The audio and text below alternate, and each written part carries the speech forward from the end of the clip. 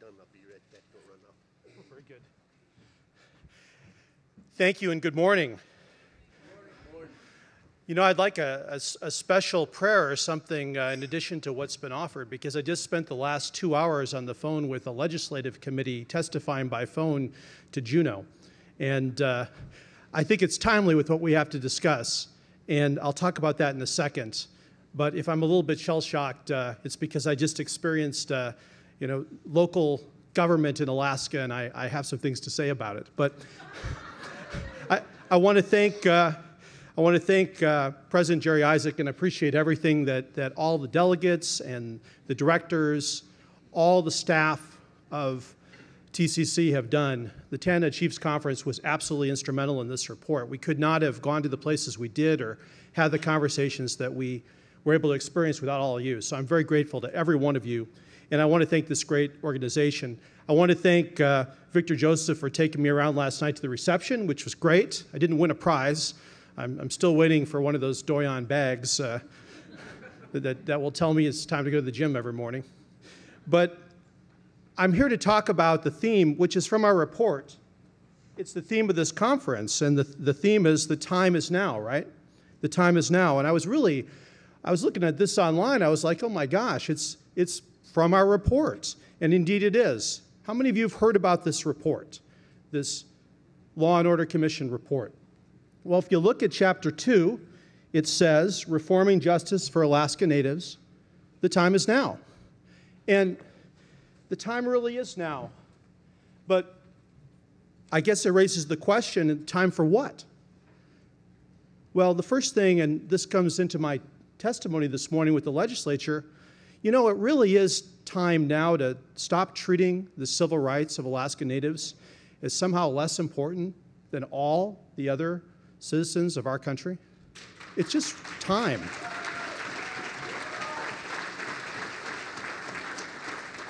And toward that, you know, we got to have this conversation at all levels. This morning it was the Alaska House Committee on Community and Regional Affairs. They wanted to have a hearing on this report. And I appreciate that opportunity. And they were very gracious, but you know, they pretty much seemed to agree in all of their questions. They wondered why my friend, Attorney General Garrity, did not show to the hearing, or why he didn't send a single person from the State Department of Law to go. I mean, they had notice of this, and it was important that they hear about this report. And they actually agreed at the end of the call. Their action was, we want to send a letter to Governor Garrity. He needs to come, or to Governor Parnell and to Attorney General Garrity, rather. They need to come and they need to present to us. And specifically, they need to explain what is the state doing to respect tribal sovereignty in Alaska. That was the question. And from that kind of respect, as we'll talk about, is so many good things can flow. So we know what's happened in Alaska, and I'm not going to summarize the report, but there's some findings that we need to talk about, you know, as members of a family. We need to talk about this problem, and then talk about what it means to have this civil rights crisis, which is really what we're talking about. You know, this is known to all of you, but the reported rates of violent crime in Alaska are very much out of whack with the rest of the United States, as serious as they are in many places that we visited. Our commission spent 3 years going from Maine all the way across the country and spent more than a month total time in the state of Alaska. And we know the underreporting is chronic, but we've got roughly domestic violence rates that are 10 times higher than the US average, 10 times, 12 times higher for rates of assault against women. We have incredibly, a suicide rate among young people in Alaska that is so high it rivals Hades. It rivals places outside the United States in its severity. And we have a post-traumatic stress disorder crisis. I know many of you saw President Obama talk in his State of the Union address, and it's great that he's spending time, as is the Congress, focused on PTSD and our returning veterans. And I want to thank all the veterans who are here today. And I want to say that one of the shocking findings of our report is that 1 out of every 4 Alaska Native youth suffers from PTSD in this country because they're so routinely exposed to violence. That 1 out of 4 rate is the same rate as returning combat vets from Afghanistan. The same rate. And so when Commissioner Affiellis and I testified a few weeks ago before the U.S. Senate Committee on Indian Affairs, I was very pleased that the committee was there. It's great in D.C. when the weather is bad, which, by the way, means there was about a ½ inch of snow on the ground. So all the airports shut down, and everybody was stuck in D.C., and everyone had to stay there and listen to the hearing. And they all came. And I was very fortunate that both the U.S. senators from Alaska came, Senator Murkowski and Senator Begich. And I remember testifying, and they listened to this, and they said, you know, it really is true that these rates of violence are unacceptable. Senator Murkowski said, absolutely unacceptable, was her quote. Senator Begich said, you know, this report, I appreciate it. He said it was tough to read. He said, I think you were engaged in tough love. That was his quote, tough love. And so I want to say that what I'm offering today is not a criticism of anybody. I respect those two senators, their leadership. I'm a Republican serving in a role on an independent commission. I have no access to grind. I appreciate all the state officials who are here, including the Alaska troopers who are here, who protected us and took us around. Lonnie, I see at the back of the room, really appreciate you, sir, and what your troopers do. This is not a criticism of anybody, and I'm not here to criticize the state officials that lead the state. But I am here to talk just plainly that we've got to have a new consensus. And I think that with this leadership and what's happening, it becomes thinkable, and don't be discouraged. We could have a new congressional consensus about Alaska, and it could be around public safety. And it starts with one premise. It's a simple pledge that both U.S. senators need to make the next time you talk to them, which may be very soon, I understand, whenever you see them, whenever you see their staffs. They need to pledge that never again will our country, our Congress, our president, exempt Alaska Natives from the equal protection of laws that apply to every other American citizen in our country. Never again exempt them. And what do I mean? What does it say about the value of Alaska Native life in the eyes of our federal government, in the eyes of state leaders who sometimes support that position? What does it say about the value of life when Alaska Natives are singled out for secondary protection that's somehow fine for all the other American citizens, but not for Alaska Natives, simply because of who they are, where they happen to live? How could that be? What am I talking about? I'm talking about all the progress that's happening across Native America in our country. So many great things are happening. These are momentous times. 2010, the Law and Order Act was passed. Created this commission that I get to serve on, but did a lot of incredibly important things, much more important things.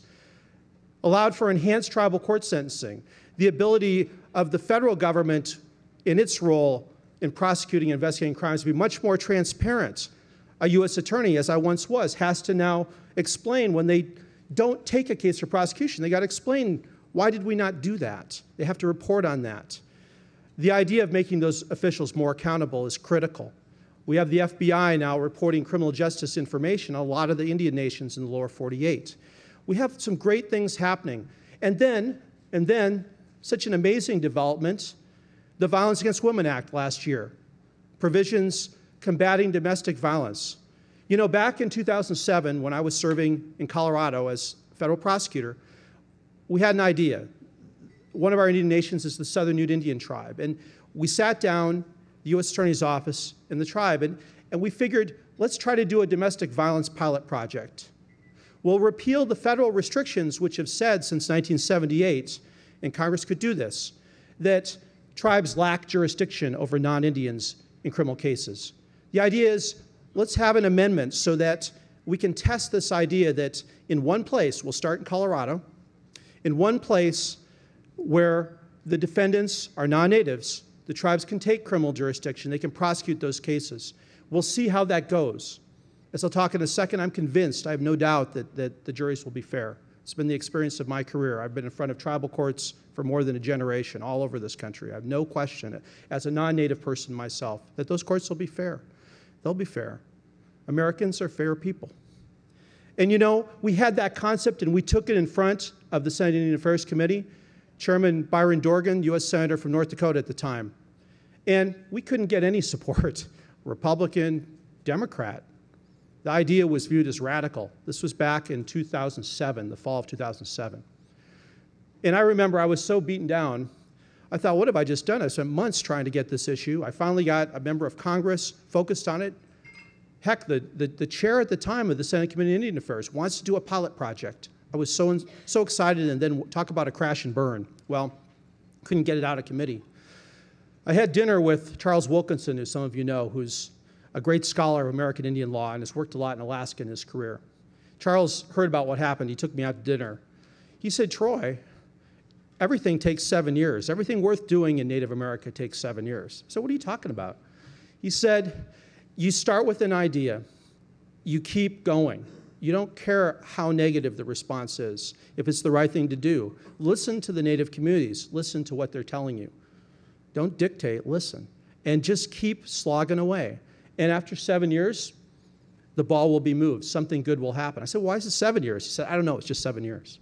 Well, I look back, I was so proud because in 2013, the Congress said, guess what? We're going to have the Violence Against Women Act. We're going to extend criminal jurisdiction over non-Indians in domestic violence cases. We know empirically in our country that at least 70% of the crimes committed against Native women in our country, in Alaska, in the lower 48, at least 70% are committed by non-Native men. We know that empirically, statistically, beyond a doubt. Some say the figure is as high as between 80 and 85% of all DV incidents. Because of that lack of accountability, they know they can get away with it. Well, Congress decided to create that exception by law last year, last spring. And I remember Charles Wilkinson calling me up. I was not surprised. He called me up. And we had dinner that night. He said, see, I told you so. I said, yeah, but it even took less than 7 years, Charles. It was really only 6 years. And, you know, surprises, good things happen. And that great journey forward. And now we know that 3 tribes are ready to do this now in the lower 48. 3 others are on deck to begin to assert this inherent sovereignty that has finally been once again recognized. But that road bypassed Alaska, didn't it? Tribal Law and Order Act exempts, for the most part, everything that happens in Alaska. Congress did that. Section 910 of the Violence Against Women Act, unconscionable, our report called it, unconscionable.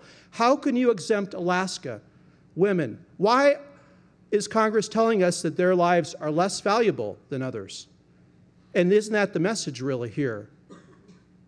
And so I say to you, never again, the first premise of what has to happen with these 2 U.S. senators, with our respected member of the House, Mr. Don Young, Chairman Young, it's time to commit. Never again will Alaska Natives be exempted from the equal protection of the laws of the United States of America. It's just not going to happen. Don't put up with it.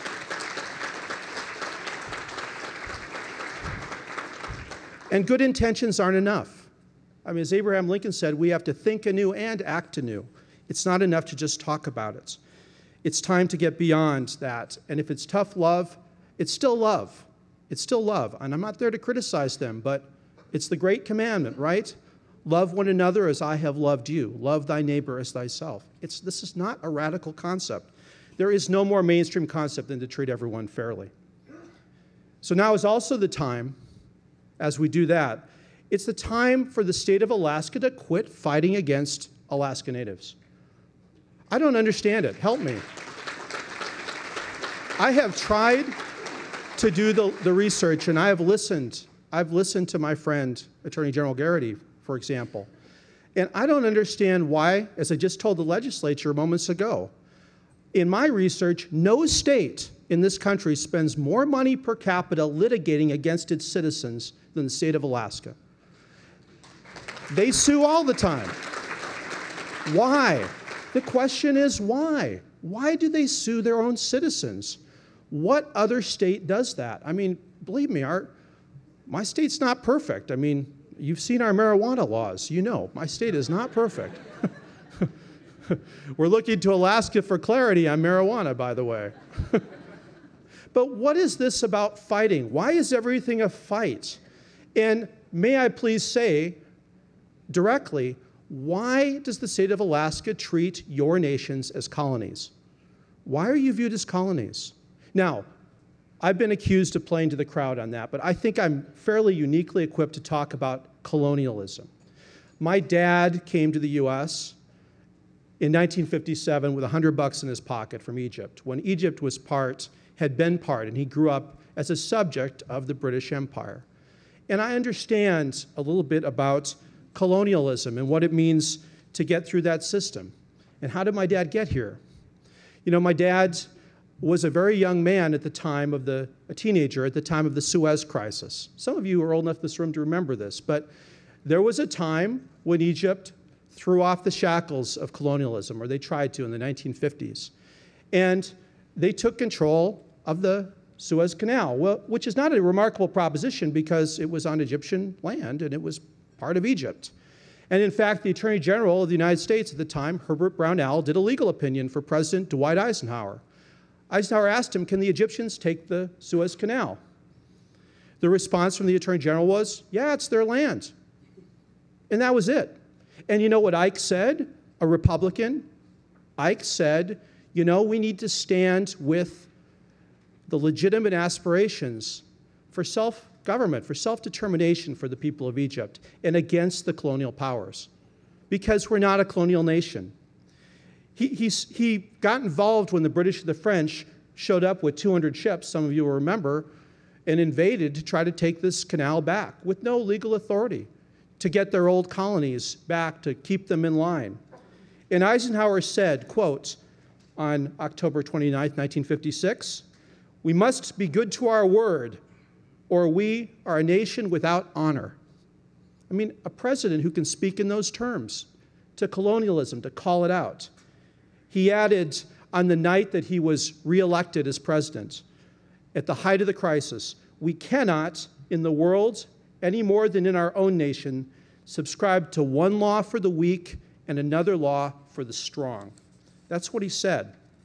And you know, my dad, he told me, he was so excited, and he told me, when I heard that as a young man, you know, and all these things had happened, I just knew I wanted to be an American citizen. And he was able to get out a few months later and came here, and thanks to this great country, and really, in a way, thanks to all of you. Thank you for letting us come. We really appreciate being able to be in this country. Thank you for the chance to do that. It means a lot that we could do that.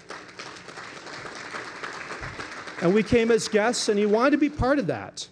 And you know, I was flying yesterday from Denver. I live outside of Denver, West Denver, and I flew right over, the plane went right over the cemetery on the west side of town where my dad is buried today. And to this day, he has, on the gravestone, it has a bronze American flag on there. He was so proud to be an American citizen. And you know, we're all proud. But I was thinking to myself, what would my dad say about the way the state treats Native nations in Alaska as colonies? What might my dad say about that? I mean, given what he went through and how his belief was to come to a nation where that had been called out generations ago by a great American president, Dwight Eisenhower. You know, your nations are federally recognized. That has never changed.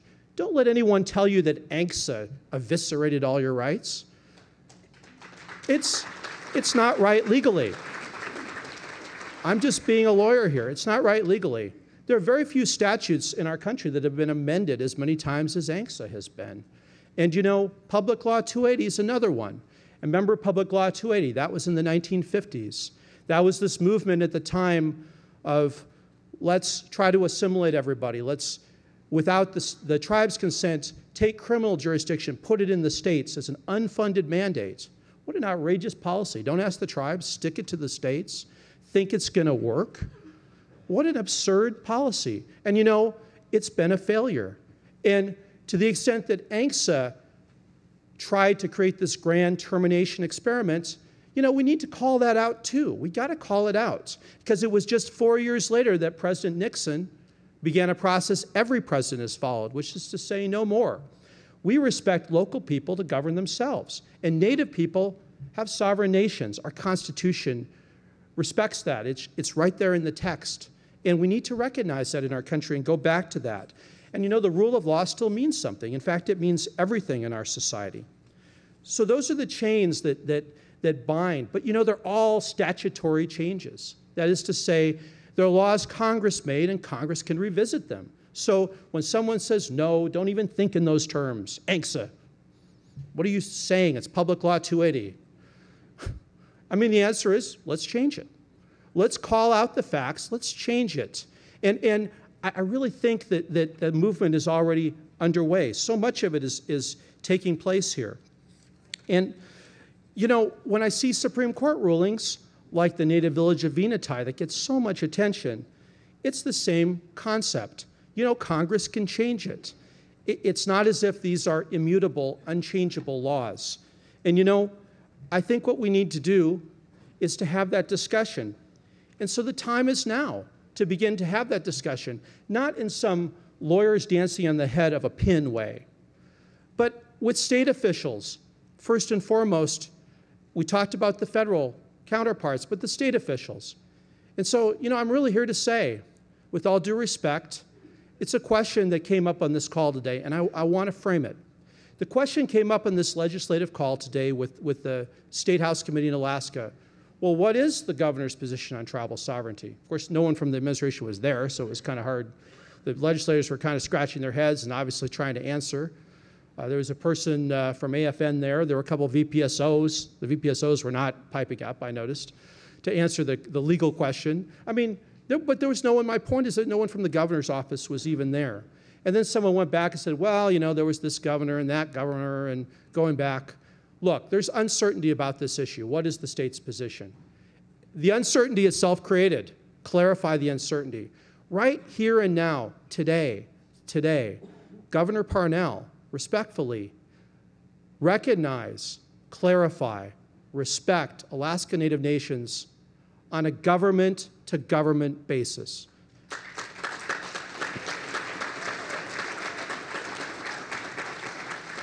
You can sign the order. I gather we could write it in the next 5 minutes, and we could put it on someone's smartphone and send it right down to Juneau, and he ought to sign it.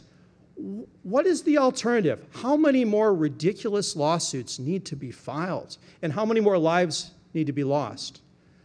And, you know, I just have to say that this idea of fighting endlessly with your own citizens is just not sustainable. And it's time to just call it out. It's time to say, we are here to stay. We're federally recognized. We have a sovereign right to exist. We know our communities. We're not people who wake up every morning and say, how can we be unfair to other people? Which is so much of the assumption. Isn't it this the assumption? What else explains it? This age-old argument of the colonialist. You see it in every time and every place if you study history. I don't know if you've all heard about the Ilbert Bill, I-L-B-E-R-T. In 1884, took place in British Imperial India, which is still a fresh memory in India, by the way, because for the first time, the British Viceroy of India said, you know, we have criminal cases, and maybe we ought to have a few Indians on juries, and maybe we could actually have criminal trials, and we could have Indian judges, who at that time were part of the British civil service. We could have them try cases involving other British subjects who are not Indian. I mean, just very modest concept. You know, the government of Gladstone in London almost fell over that issue. There was such a storm of criticism. And what card did the critics play? The yellow press of the time claimed, you know, if an Indian judge in India ever heard a case involving a British woman, an English woman, her honor would be affected. And yes, they actually wrote at that time, she might be raped, because the Indian judge would know that this woman was a loose woman because she came in front of him, and he would be able to take unfair advantage and use the power of the state against her.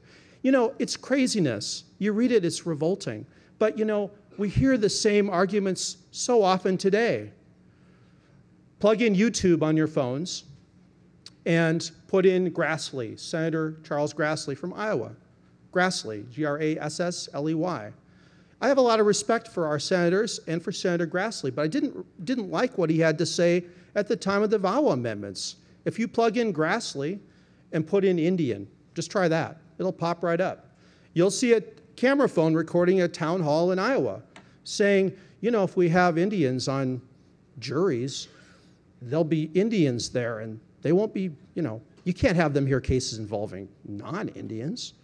I mean, sentiment is an enduring sentiment. And it's an ironic sentiment, first and foremost.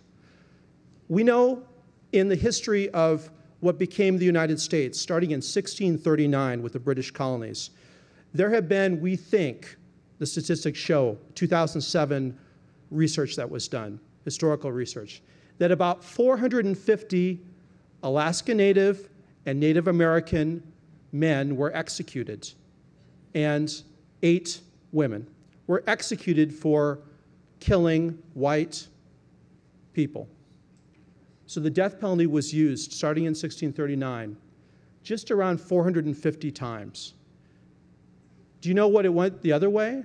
How many white people were executed for being convicted for killing Native people in our entire United States history, going back to the British colonies, going back to 1639? 0. 450 to 0. So it's an ironic argument, isn't it? It's kind of what scholars call a baseline problem. Maybe the baseline is misunderstood, right? Those people can't be fair. Well, look at the justice system. But also we know our great history in the civil rights movement. When African Americans finally were respected in the civil rights movement to be able to serve like they were supposed to serve a century before on juries in our country and not be discriminated against, was it payback time? Were Southern courts just filled with black judges and juries that could not wait to pay back the white man? Did that ever happen? You know how often that's been studied? Do you have any idea how much federal money has been devoted to understand if there is unfairness there? And there isn't. Categorically, there's no statistical anomalies in the juries and in the judges now that the system is more open and inclusive. Does anybody doubt the same would be true in Alaska with local self-government, respect, with people in this room, with your family members, with elders you respect, with your fellow citizens? Is there any question about fairness? What are we afraid of? What are we afraid of? Call out the argument. And the way to start the conversation is very simple. Government to government basis. Don't just treat Alaska Natives as stakeholders. You are not stakeholders. You are members of sovereign governments. And treat everyone with that respect. And how can these laws begin to change? With respect to criminal justice. The Commission's report, please read it. It does not say that we're trying to create a giant Indian reservation system in Alaska. I mean, please. There are a lot of ways to address and to have a conversation about land issues.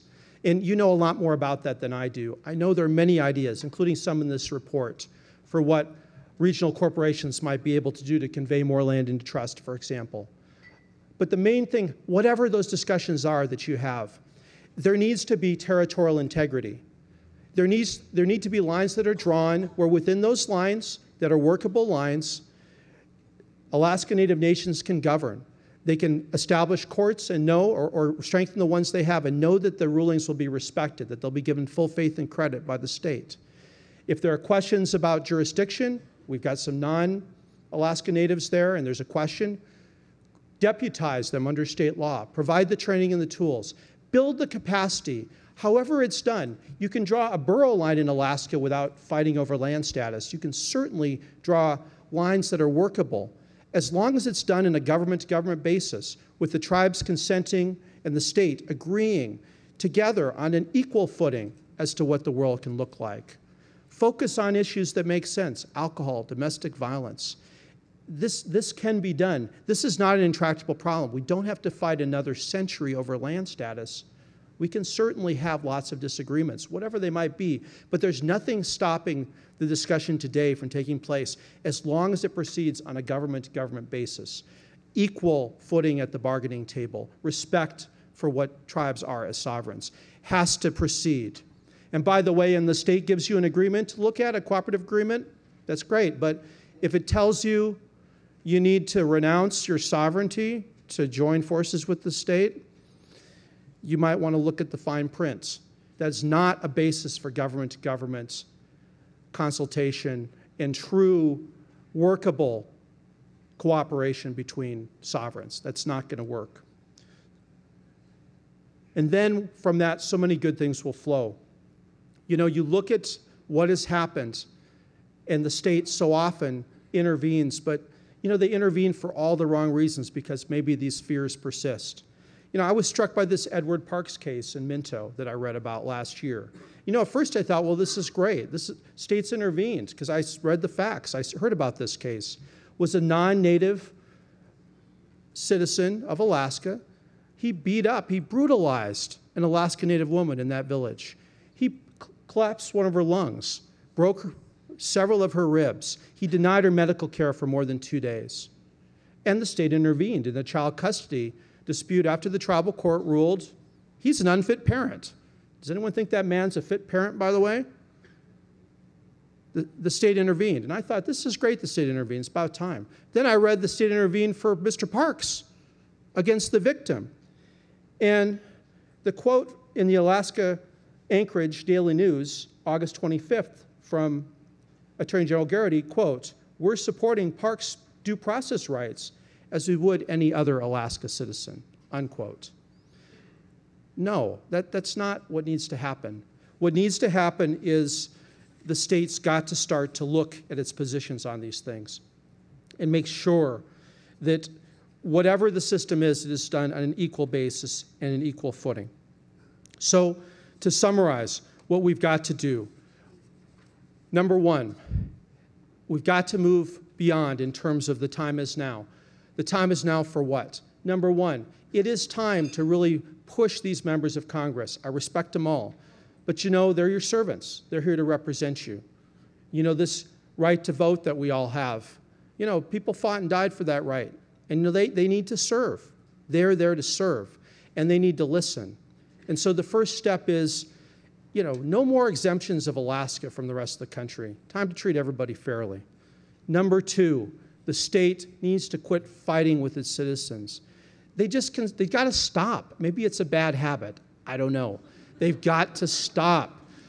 And as an aside, I hope you all have taken the time to read the Supreme Court's petition that came out in this Alaska versus Jewel case. This is the subsistence case, right? The state of Alaska is spending money on a lot of really high-priced lawyers, I know, and some I respect too.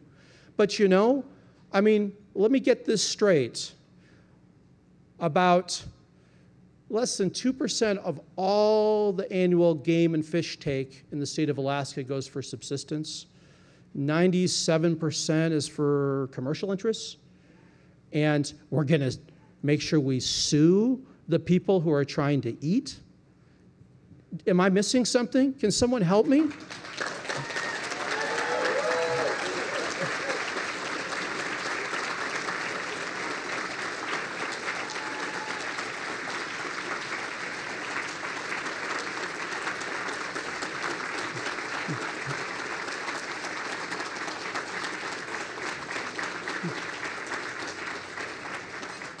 As a state taxpayer, the wisdom of spending money that way on lawyers is questionable, even as a lawyer who gets paid by the word. It's questionable to spend money that way. So stop fighting. Just stop. You can do it, state officials. Nothing is making you fight your own citizens. Nothing is making you do that. There's no law. ANCSA doesn't make you get up and say, I got to sue it this morning. It's just, that's not what it's about. And then take the time to recognize the sovereignty. And don't just pay lip service to it. Say government to government from now on. And you know, I'll just close by saying, you know, my friend, Attorney General Garrity, I've spent a lot of time with the man, and I appreciate the time he spent with me. But you know, I raised this point with him and said, why don't you just do a government to government executive order? You could write it today. Go ahead and say the governor will now deal with all Native nations on that basis. He said, there are too many of them, Troy. There are 239 of them. Do you have any idea how long that would take? And you know, it's really easy to answer that question. If it'll take a long time, let's get started. let's get started. The time is now. It can happen if you want to do it. And not only that, the law requires that it be done. You're not stakeholders. You're more than citizens of Alaska. You're citizens of your native nations as well, and citizens of our great country. You deserve and you're entitled to equal rights and respect for your way of life and for the sacrifice that you make every single day for our country. And for that, I want to say thank you. I want to say God bless all of you. I want to thank you for the distinct honor to be here as a private citizen, as a first-generation American. To stand in front of a group like this means more to me than I can ever say. Thank you.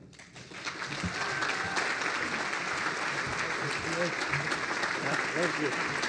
Hey, don't run off yet.